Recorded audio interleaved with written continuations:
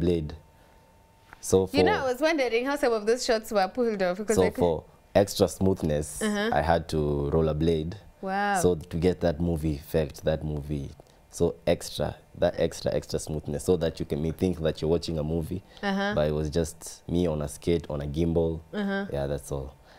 Let's talk about locations. I've seen some very interesting locations in your video over here. A place I didn't even think was Nairobi. What was happening as a videographer? How do you go about selecting a unique location? Definitely, when you are just around, you just see somewhere, you know, as a content creator, when you see something, you just know like, this is it.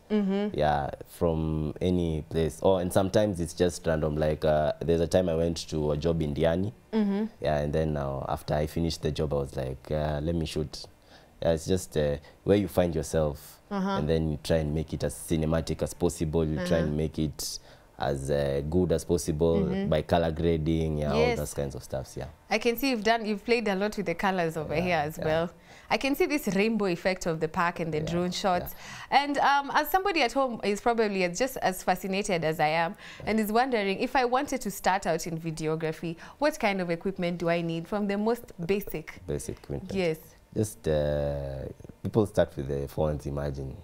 Yeah, you just as long as you have the creativity, like we normally have a saying, it's not about the camera or the equipment, it's about the person behind the equipment. So yeah, you can start with just a simple camera. It doesn't you don't need to start with like heavy gear. Yes. Yeah. Don't need to start with heavy gear. I've also seen there's something you talked about when it comes to how you draw your inspiration. You talked about you just go with the flow, you take note, you're very observant. Yeah, you just observe. Like, okay, I also watch a lot of YouTube videos of American, British, just around the world, other videographers. Yeah, I also get inspiration from them, like Casey Neistat, Peter McKinnon. Yeah, they are those guys who are at the top there. So just Peter McKinnon, you've even told us the people that inspire. Yeah, they inspire you, the way they make the videos, the cinematic.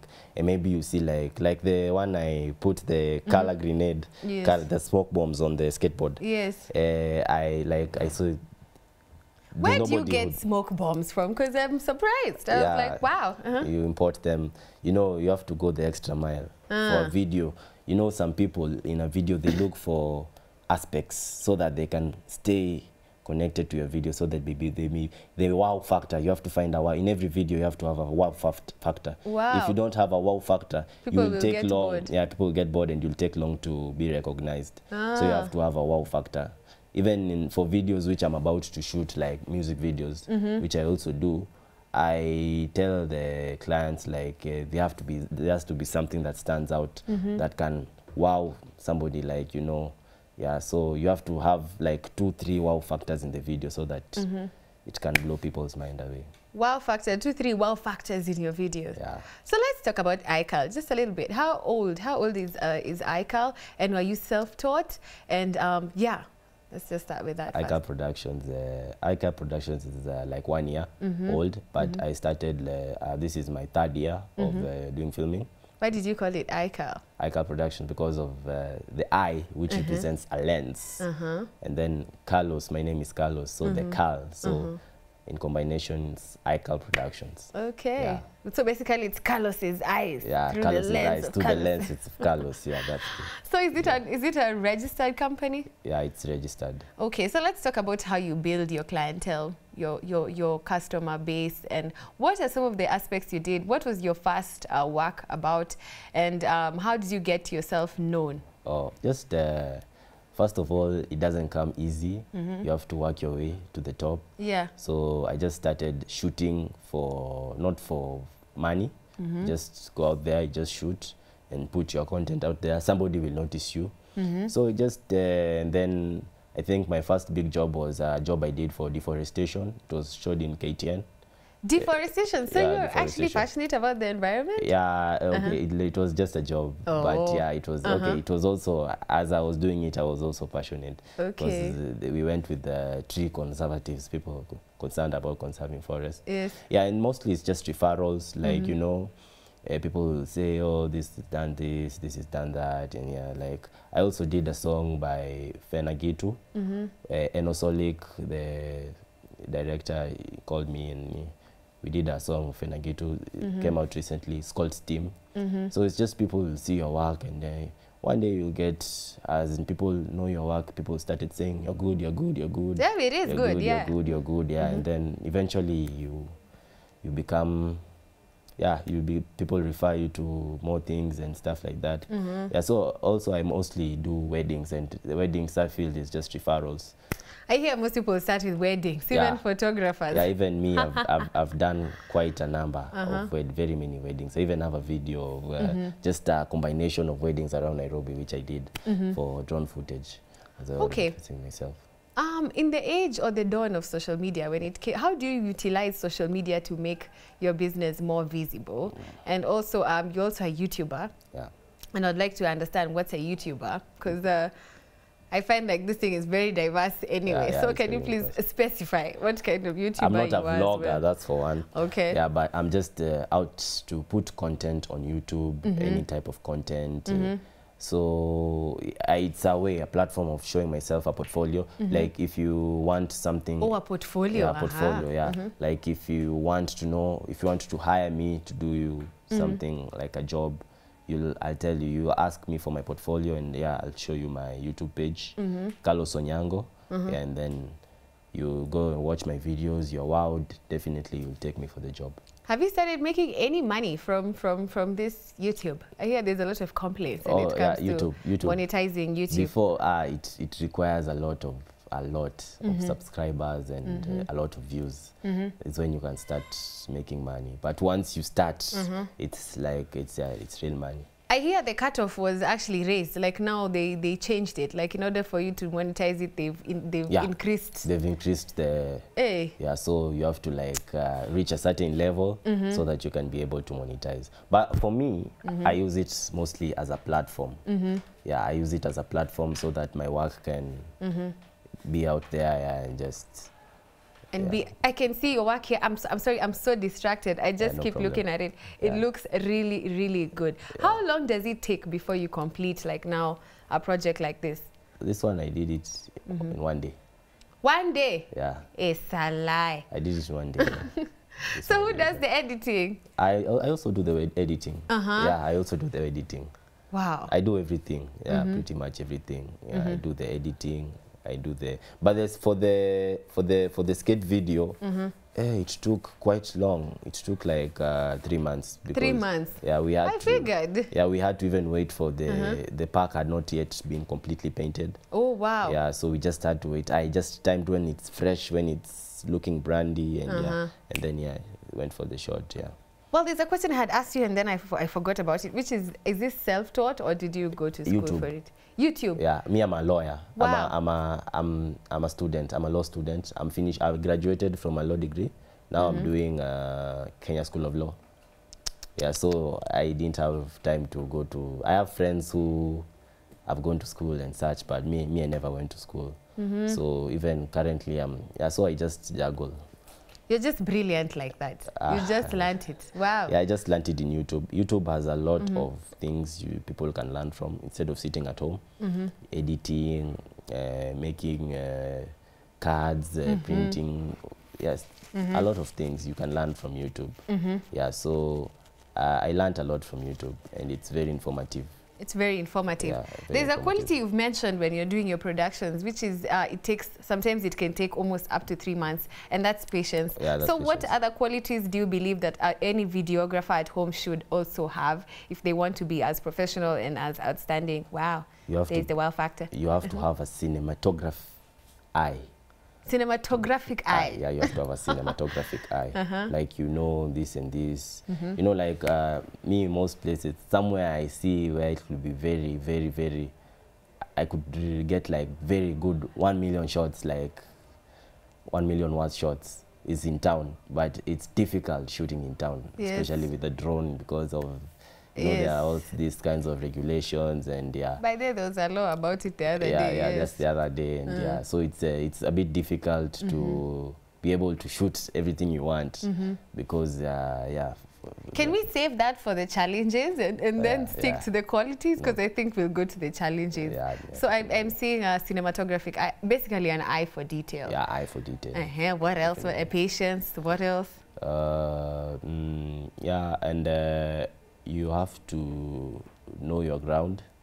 As in, don't try and copy others. You have to be your specific way of doing things. Appreciate your uniqueness. Yeah, uniqueness. So have your own uniqueness, have your own way of doing things, and it will take you far. Don't try and copy. Yes.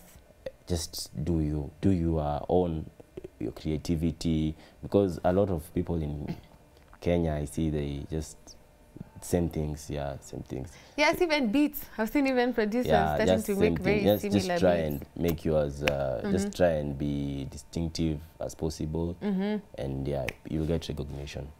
Wow. Yeah. So now let's go to the challenges. I've already had one. There's the issue of some locations it's difficult to shoot because of regulations and kanjo and whatever. What other challenges are there? Other challenges are definitely acquiring equipment. Like, you know, when they're damn expensive. Yeah, they are expensive. Acquiring equipment is expensive because, like, you normally just start from the bottom. You climb, you buy equipment. Yeah, it's a tricky challenge. And also the regulations, like have been said, you know, young people, there's no work, we're being told to be entrepreneurial, look for your own work. Yes, create your own work. If you go and create your own work, the government comes again and filming the way the regulations have imposed. And most people doing this are young staff. Yeah, young people. And now the government, like Ezekiel, these rules they impose.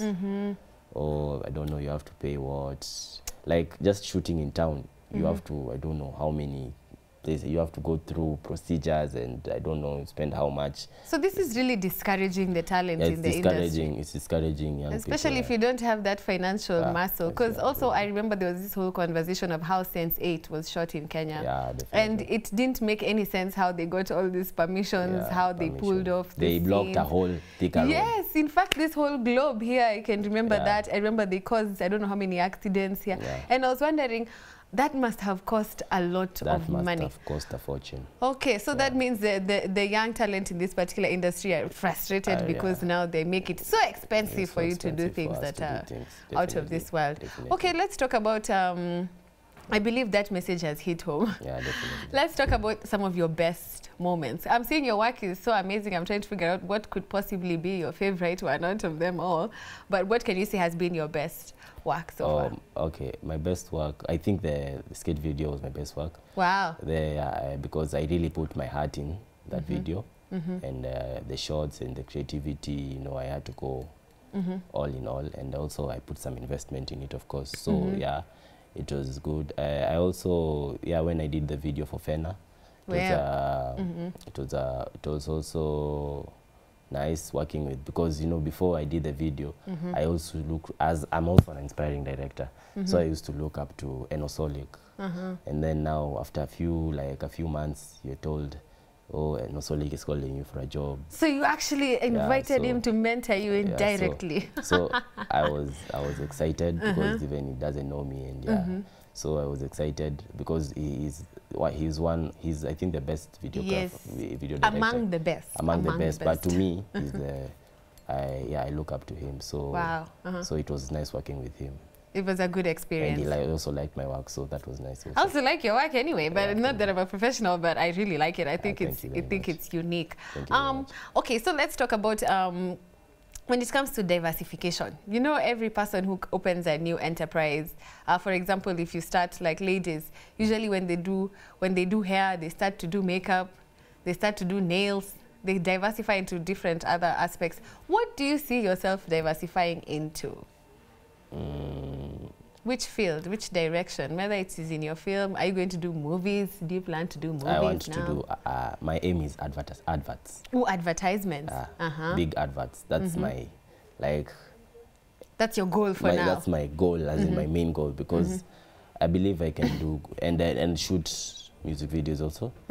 Yeah, so that's my goal, so that I can be amazing. There are also other directors, video directors I look up to. outside Kenya, and I'd like to maybe even exceed their level. Oh. Yeah, because yeah, I like the way they shoot videos.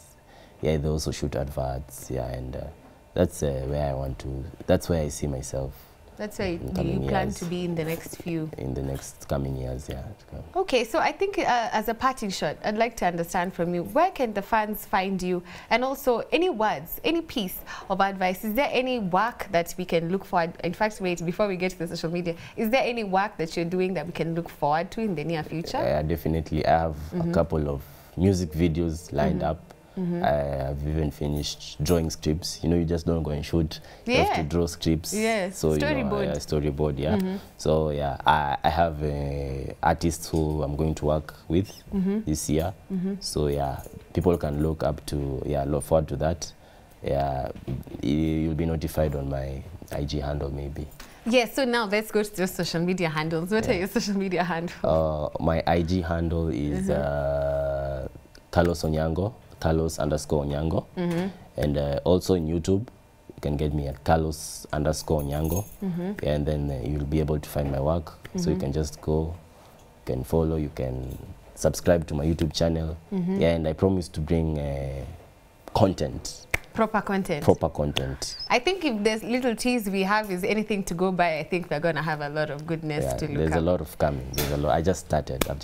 You've just begun. I've just begun. If that is how you're beginning, I cannot wait to see what you're going to do in the future. So now, as a parting shot, something for the viewers at home. Yeah, okay. Everybody has his own thing. You're good at something. So you focus on what you're good in. Because there's something, just find something you're good in and stick with it. Give it your all, give it your passion, give it your heart, and you'll make it eventually. Give it your all. Give it your all. Even if people don't appreciate it by that time and say you can't do it or don't think you can do it, you just have to push it. You don't allow people to manipulate your drive, your passion. You just have to push it. I like that, my learned friend. Thank you so much, Carlos Onyango, for coming to studio today. Thank you very much. Thank you so much for representing iCal. Yes, you're watching Entrepreneurship Tuesday. I've been with the CEO of iCal, Carlos Onyango himself. He's such a brilliant boy. I don't even know where to start. But anyway, yes, thank you so much for watching. Please don't touch that dial. Barry Moses is coming up next in the next interview.